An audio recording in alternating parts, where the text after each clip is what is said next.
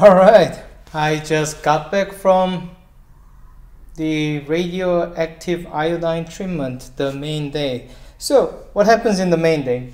Main day is nothing really special, so I just went in because I had the I-123 yesterday. I had the whole body scan first. Oh, okay, before that I had to take a blood test, and then I had a whole body scan.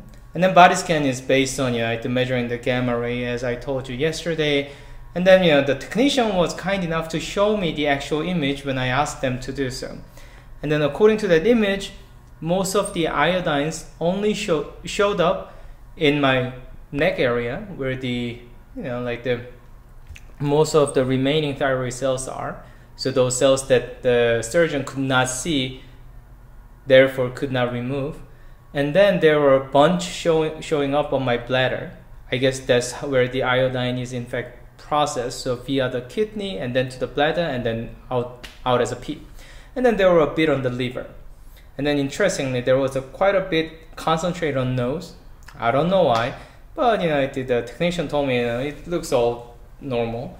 So and then I waited, I talked to the doctor. It turned out that the surgery went really well, and also that the diagnosis was made early enough so that there is no other thyroid cells or the thyroid cancerous nor normal showing up outside the neck area.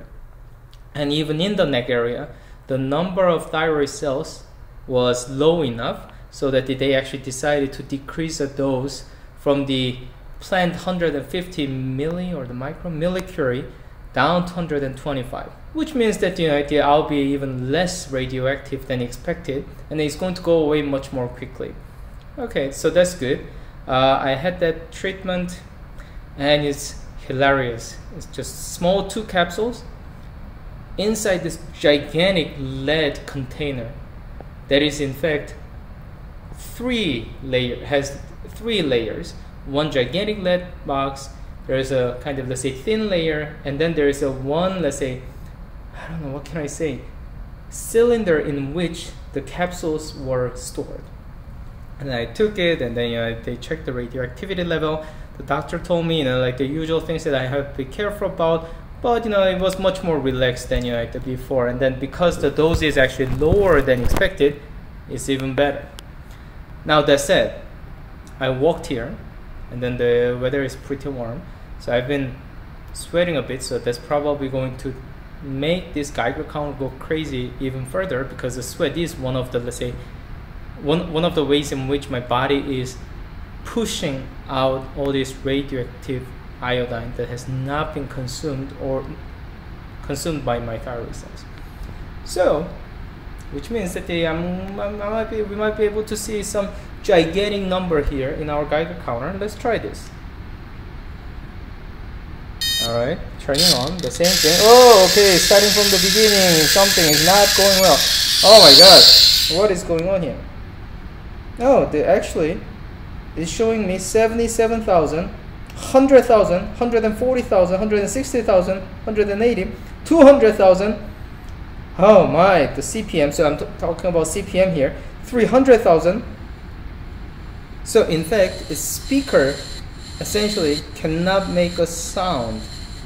I guess it's because, way too high, the frequency is too high for us to hear, or at least the speaker can bear. So I see 680, 690, 700,000, 740,000, so 270 is 300 millisievert.